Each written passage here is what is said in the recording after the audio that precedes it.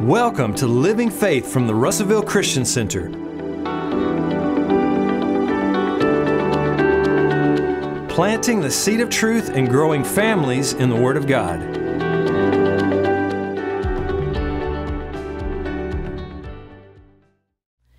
We're going to finish up tonight. In fact, I didn't even title it Heaven because we are going to talk about being eternity-minded. All of this that we've been studying the last 3 weeks about heaven, the new earth, it should change more than just how we look at the future. It should change how we're living now. It should really make us very aware of the spiritual realm. It should make us very aware that this is a drop in the bucket. We put so much emphasis. I was thinking about bucket list.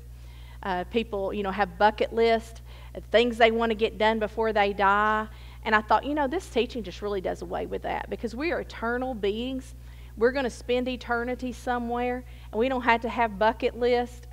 We can finish up anything, I'm sure, on the new earth that we didn't get done that we wanted to do here.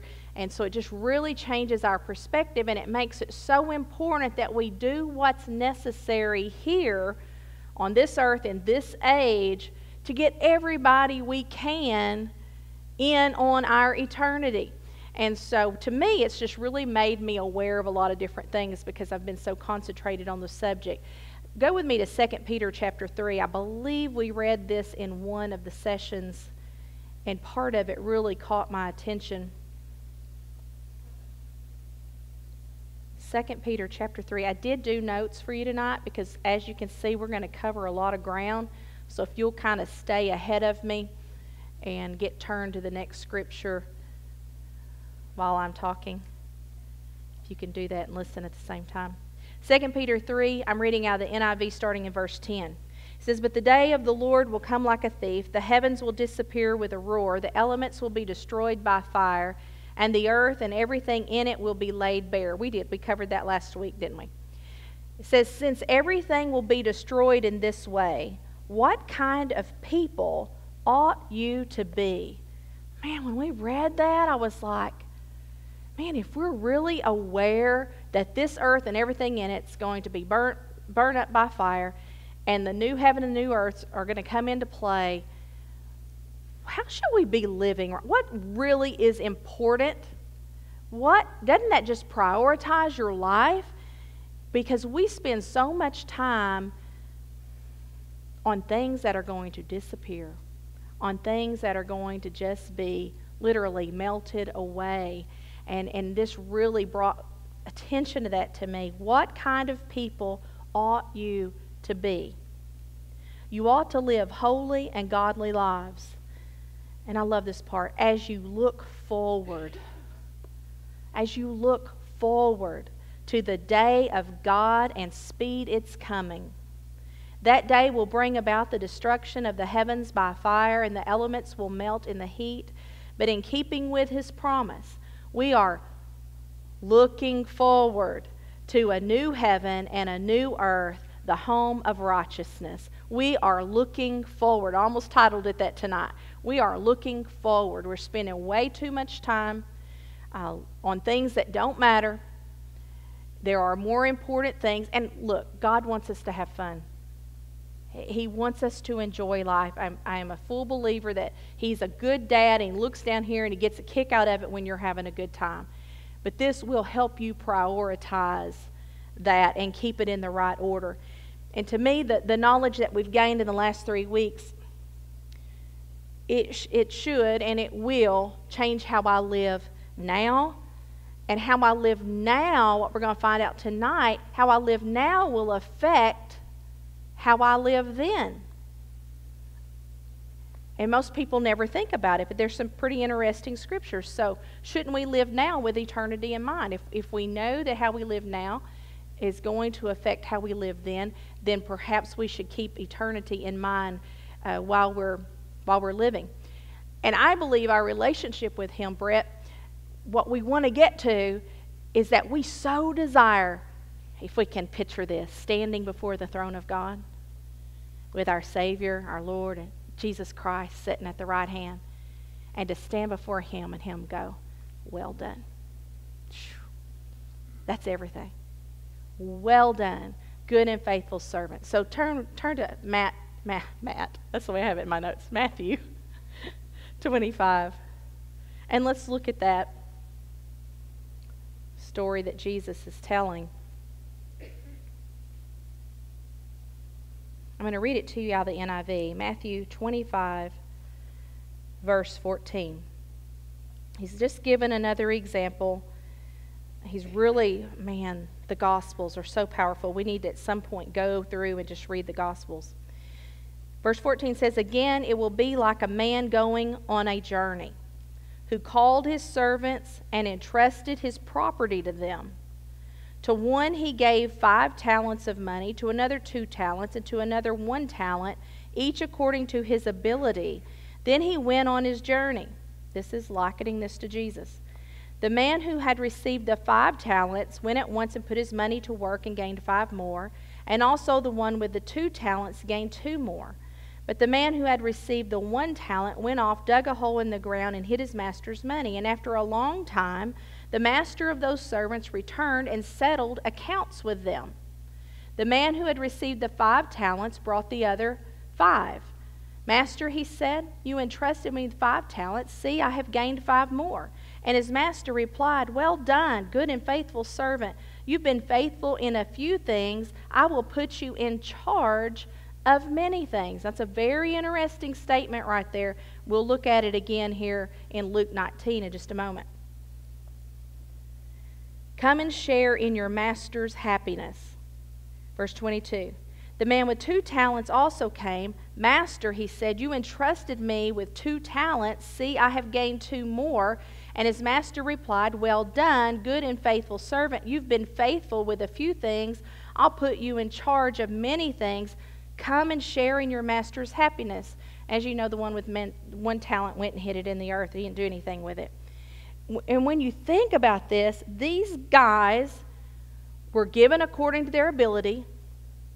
The amount they were given didn't matter when the master returned. It's what they did with what they had been given. Both of them, he said, "Well done." Because I think sometimes we look at ministries or we look at people who can do more, it seems like, than what we can do, or accomplishing more than we can accomplish. It's about what God's given you to do. And both of these guys kept in mind the master's return. That's where their focus was.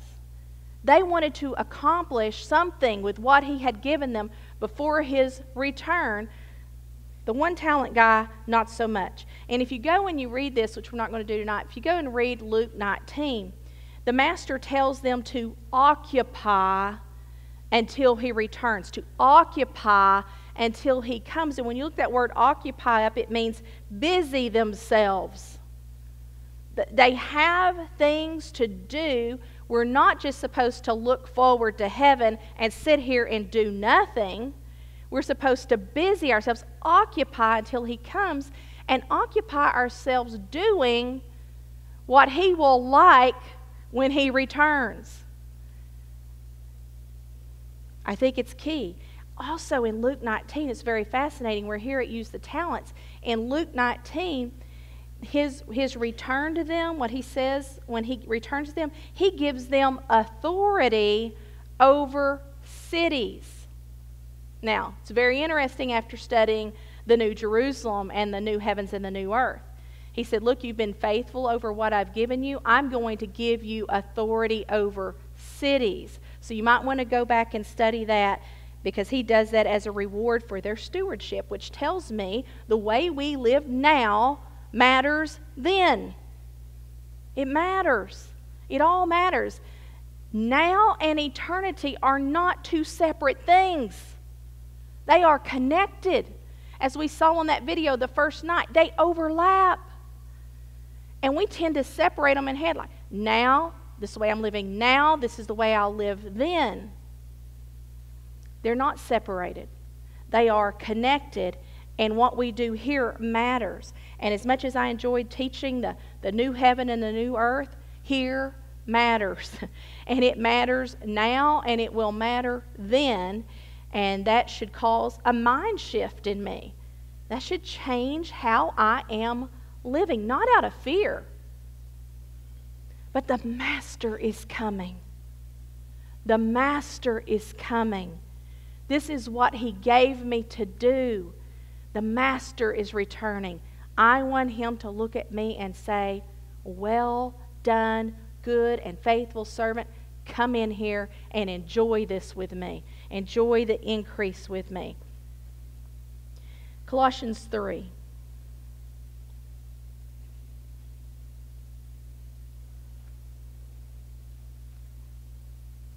I was actually listening to Josh Barnett.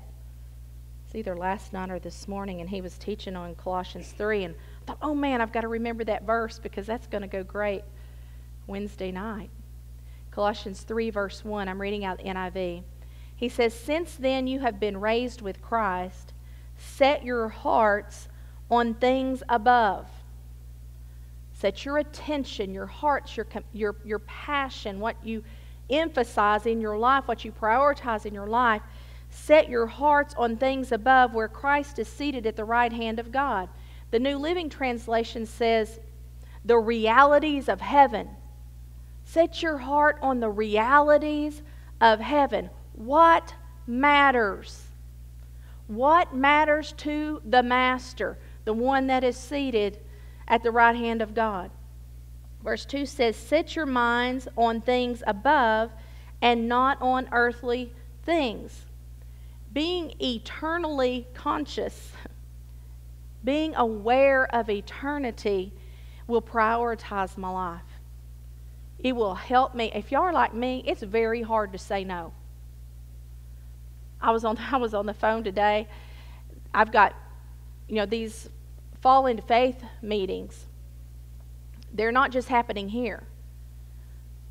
They're happening at Tim Brooks's church first, Ashley Ellison's church second, and here third, except theirs are going Sunday, Monday, Tuesday, Wednesday.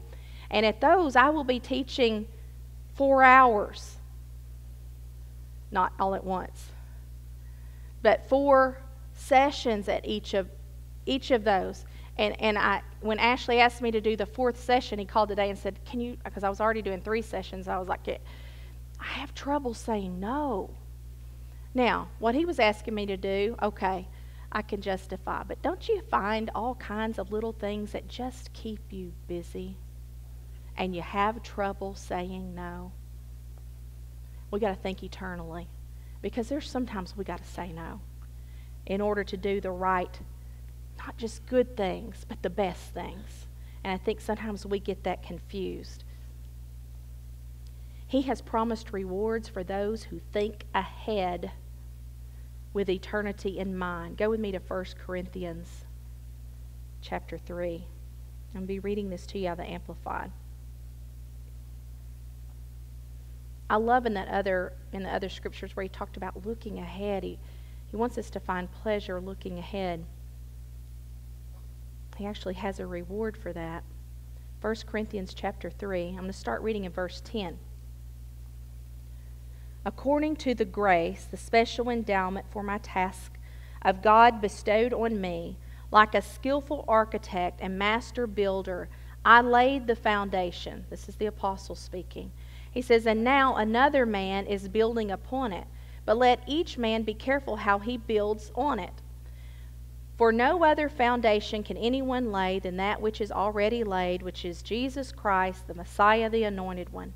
But if anyone builds upon that foundation, if anybody builds upon Christ, whether it be with gold, silver, precious stones, wood, hay, or straw, the work of each one will become plainly, openly known, shown for what it is, for the day of Christ will disclose and declare it, because it will be revealed with fire, and the fire will test and critically appraise the character and worth of the work each person has done.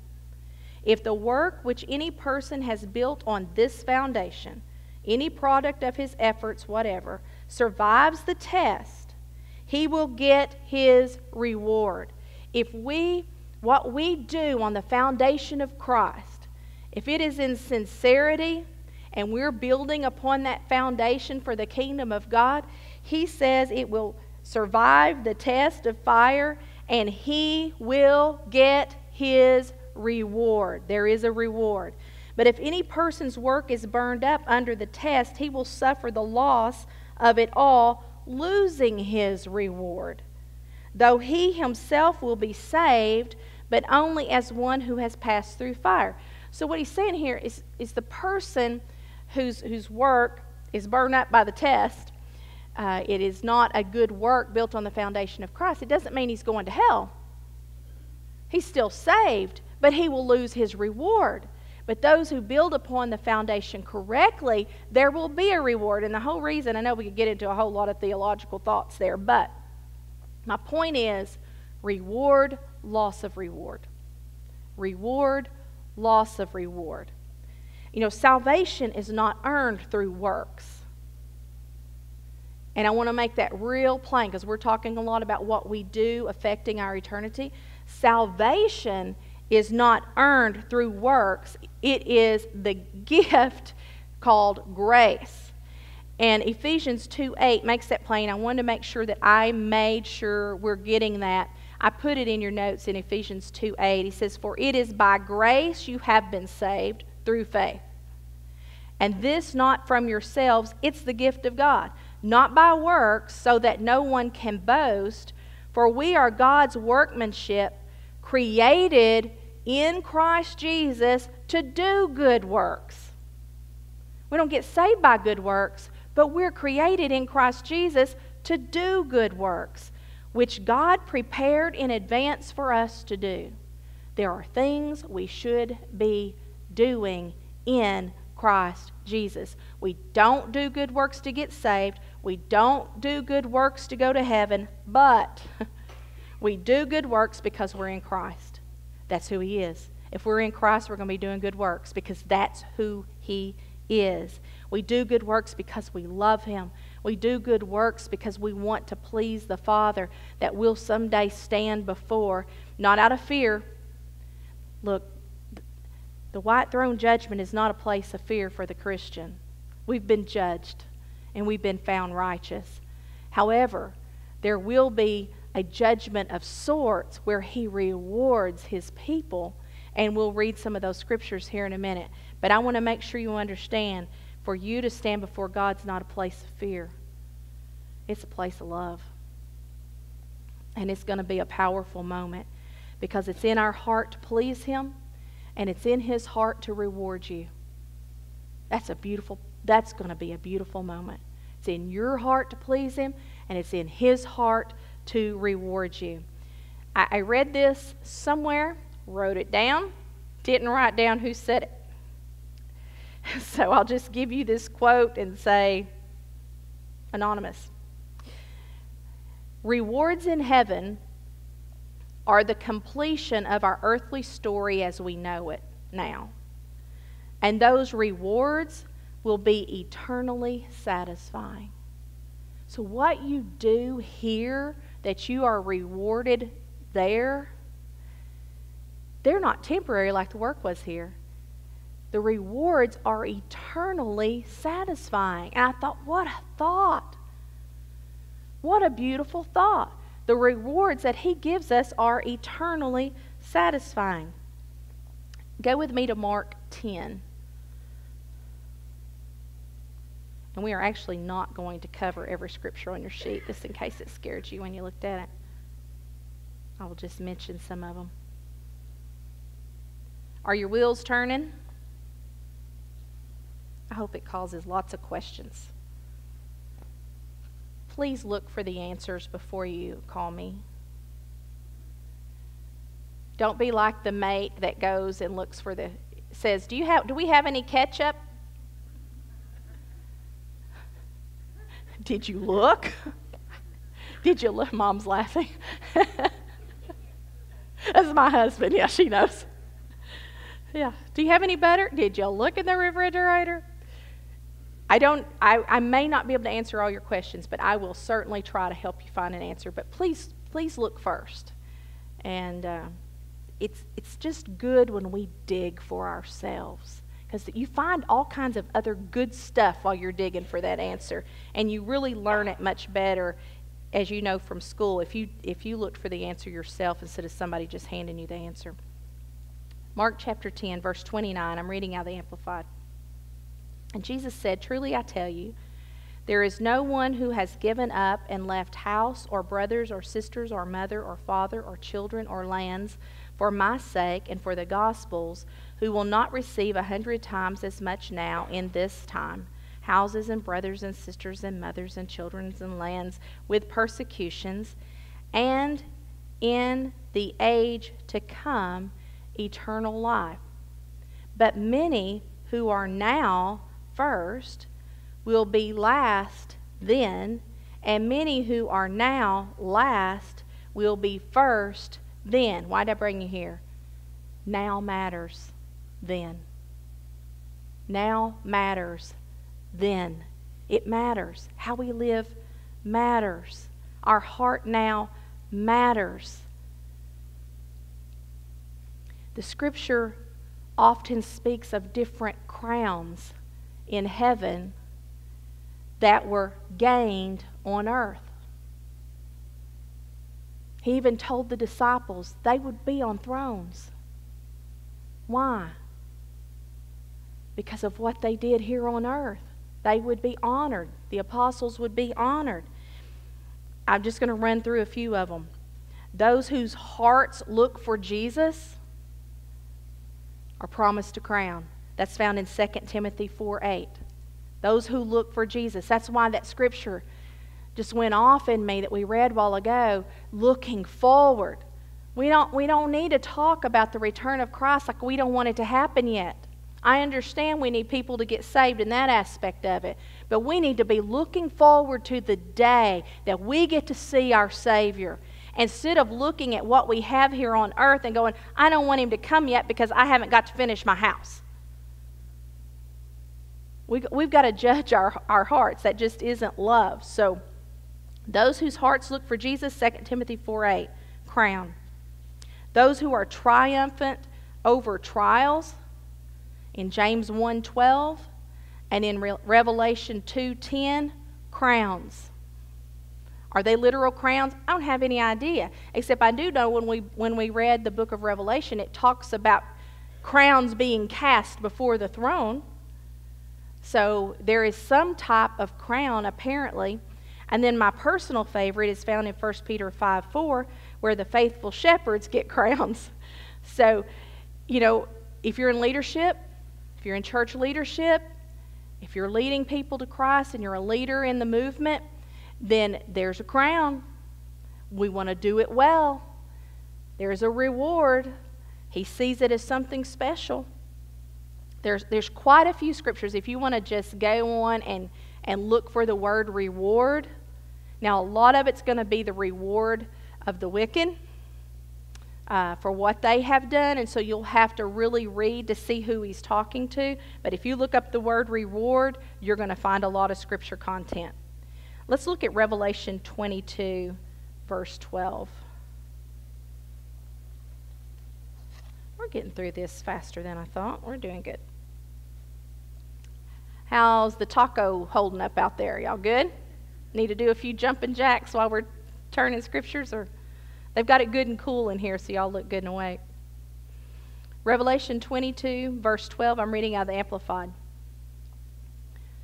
Jesus is speaking. He said, "Behold, I am coming soon, and I shall bring my wages and rewards with me, to repay and render to each one just what his own actions and his own work merit." I love that. I'm coming, and I'm coming back soon, and I am bringing with me my wages and rewards. That ought to be exciting to us. If we're on the right side of the coin, that ought to be exciting to us. Then again, Jesus is speaking in Matthew 5. Give you time to turn there. Matthew 5, verse 11. Did most of you know that there was reward in heaven? Nod your head. Okay.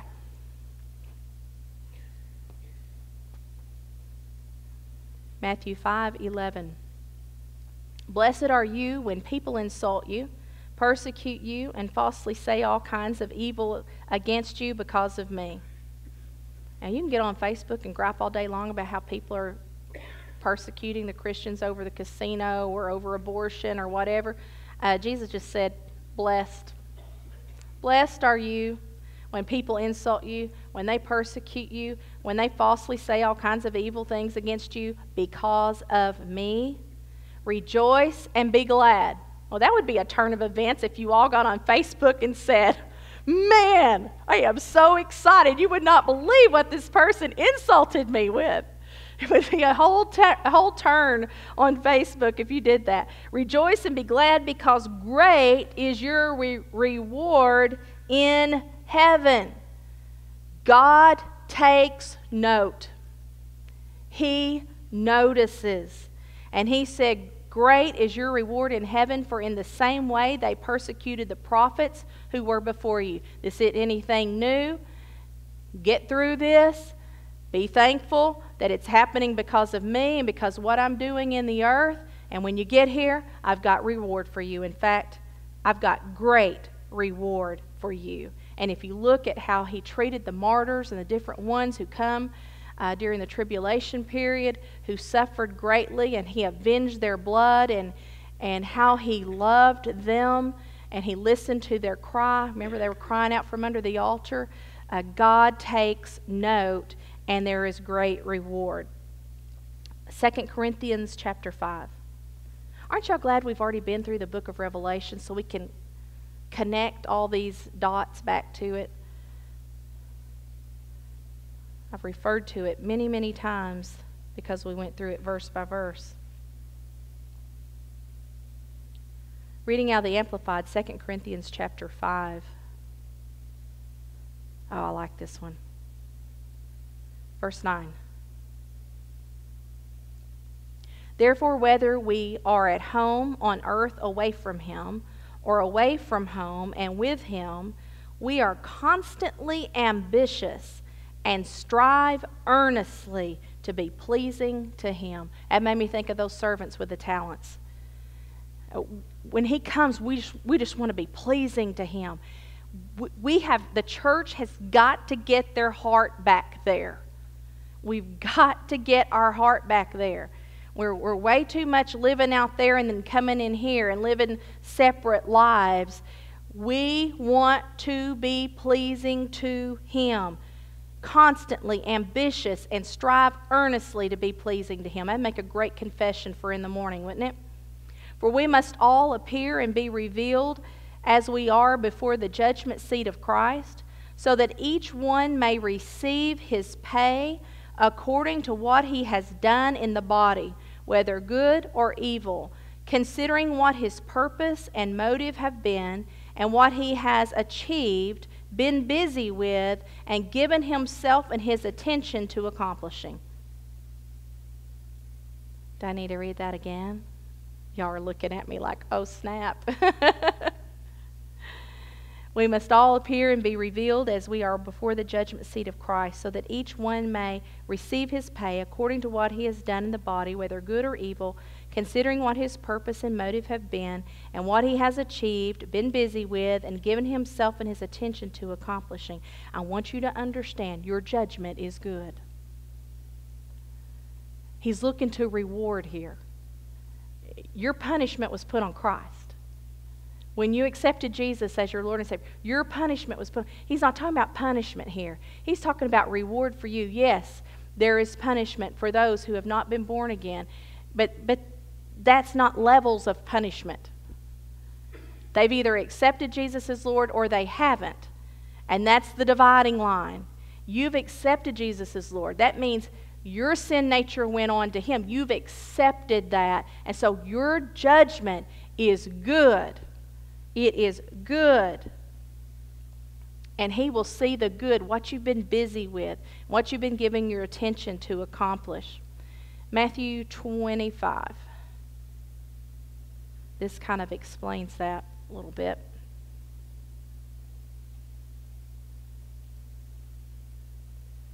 Matthew 25, verse 31. And I'm reading out of the King James Version on this one. Jesus is speaking.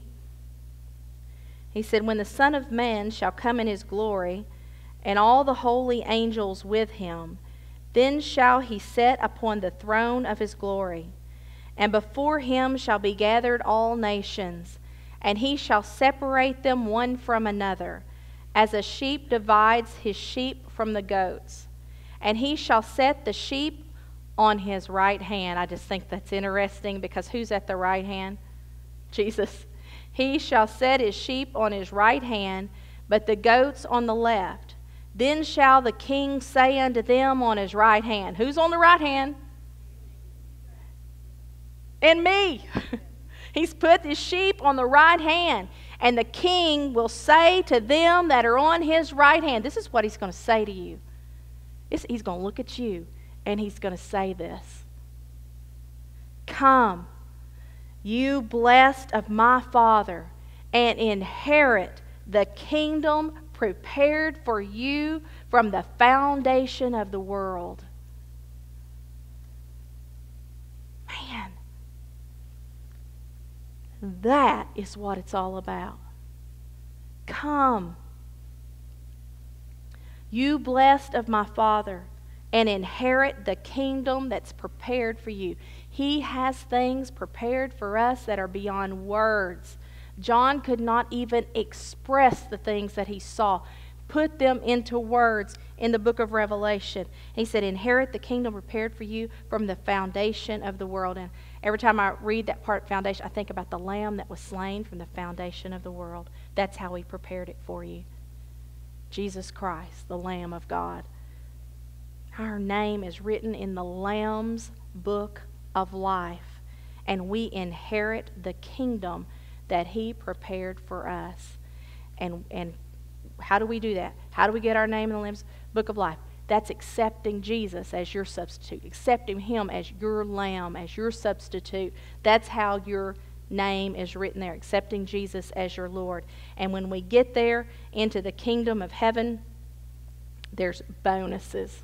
That's all I know to tell you. Like being with God and being in the atmosphere of heaven and the new heaven and the new earth, as if that wasn't enough. He is the Father of all fathers, and on top of all the goodness and beautifulness and awesomeness and amazingness, bonus. Bonus. I saw what you did. I saw when you fed them and nobody else saw you feed them. I saw when you got up in the night and prayed and nobody knew what you were doing. I saw when you studied. I saw when you. Isn't that what a good parent does? I remember a statement that went around for a little bit to say to kids, and I caught you being good. I caught you being good. And I love that. Remember when we read the book of Revelation, Revelation 2 and 3 had the letters to the churches. Y'all remember those? Sardis and Ephesus and Laodicea. You remember how in almost every one he offered a reward, but some of them were for here on earth and some of them were for heaven. And so I just quickly went through them today. I may have missed one. I hope I didn't. But on the ones that had to do with the reward to those who overcome here. This is what you're doing here affects something there. I want to get that through our heads. Now matters eternally. It matters eternally. He said to those who overcame, he would give to eat of the tree of life.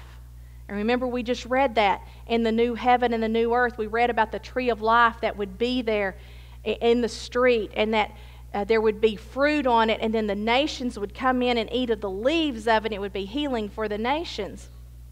But he said, you who overcome will get to eat of the tree of life. In one of them, y'all probably remember this one, he said, to you who overcome, I'll give you a white stone with a new name. We don't know what all that entails, but it's a bonus to those who overcome down here. And then in one of them, he talks about to the one who overcomes, there will be ruling positions over the nations. That means overcoming down here put you in a position to rule nations on the new earth. It matters. Earth, what's happening here, it matters. They're not separated, they're connected. And actually, your eternal life has already began. It doesn't begin when you die. You're eternally alive right now. And so we look at it as two separate things. It's really not. There are simply ages of your existence. The Bible uses the word ages, or we might say stages of your existence. Go with me to 1 Timothy chapter 6. I know I'm talking faster and seems like I'm winding up. I'm actually winding down. So 1 Timothy chapter 6. I'm going to start reading in verse 17 out of the NIV. Interesting stuff. The apostle said, "Command those who are rich in this present world not to be arrogant, nor to put their hope in wealth, which is so uncertain, but to put their hope in God, who richly provides us with everything for our enjoyment." Isn't that great? That's here. Command them to do good. That's a pretty strong word. I'm just going to take the words from the apostle here, and I'm going to say, do good. He's commanding us to do good. No, your salvation is not dependent on you doing good. But now we're in Christ. That's who we are. We do good. Command them to do good. Command them to be rich in good deeds and to be generous and willing to share. In this way, they will lay up treasure for themselves as a firm foundation for the coming age. What? Doing good and being generous here lays up a treasure for me there as a firm foundation for the coming age? Yes, it does.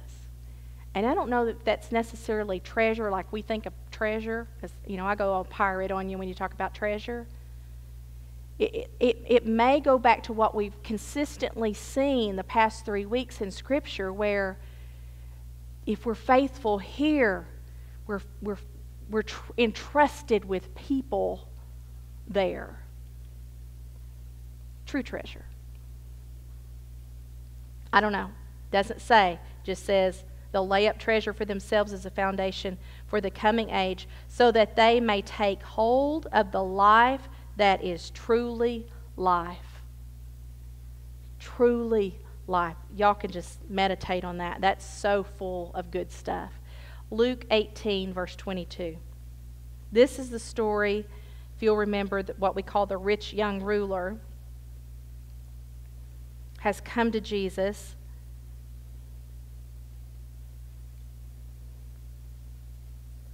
And wants to know what he has to do.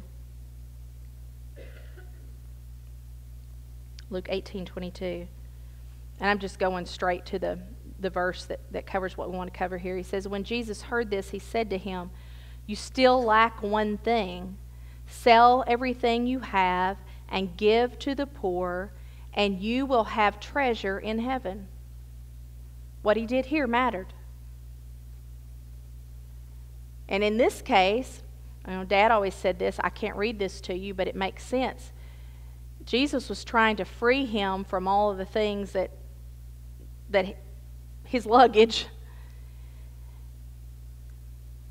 Because he said, "Then come follow me." He was giving him an opportunity for discipleship. But first he had to lose all the stuff that he was keeping up with. He didn't tell him, "Give everything you've got away," or "Give everything you've got to the poor." He said, "Free yourself up and come follow me." I think that could be the message of the night. Free yourself up and come follow me. You will have treasure in heaven. His return is good. Oh, it's good. And it'll be an exciting time for the believer. Rewards are going to abound. I think we'll be really surprised at what's laid up for us in heaven. And if you go back and just study the reward scriptures, I think we're just going to be shocked at what He has laid up in store for us. And no one's going to be jealous, or nobody's going to be envious because somebody got a reward and everybody on the team didn't get a ribbon or a trophy. That's just not how it's going to be there. In fact, in 1 Corinthians 12:26, when it talks about when something good happens in the body of Christ, the whole body should rejoice, that's going to be the ultimate there. And when somebody is honored, the whole body of Christ is going to rejoice because they've been honored because of what they did for the kingdom of God. I love that. Hebrews 6, I didn't put this in my notes, but I think it's a good one.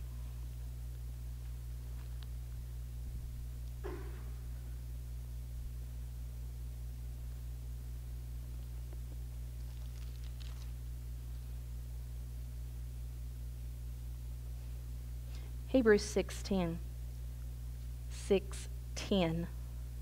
For God is not unrighteous to forget your work and your labor of love.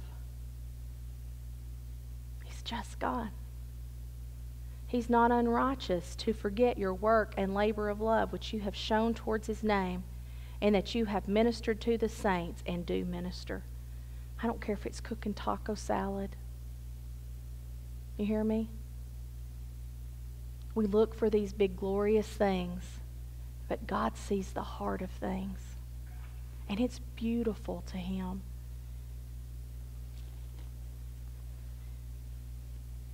I remember Dad used to have this saying. He'd say, they're so heavenly minded, they're no earthly good. You remember saying that, Pop? Some people are so heavenly minded, they're no earthly good. I thought about that saying when I was thinking about being eternally minded. And I thought, yeah, but do earthly good because you are heavenly minded. That's what I hope. As much as I want to understand heaven, the new earth, and how glorious and how wonderful that is, I need it to change how I'm living right here. I need it to affect the heart of me. And it has. There's been times today that I could have really been in the flesh. And I just thought, you know what? It's not worth it. It's not worth it. Because how I'm living here, I have a master who is coming back. And I don't want to say, oh, I was scared or I was offended, so I didn't do this. No. I'm looking for that good and faithful servant. Well done. Come on in, aren't you? Y'all can stand. This has been Living Faith from the Russellville Christian Center. We pray that this message has uplifted, encouraged, and motivated you today. You can find us online at rccenter.org or visit us at 305 Lakefront Drive, Russellville, Arkansas.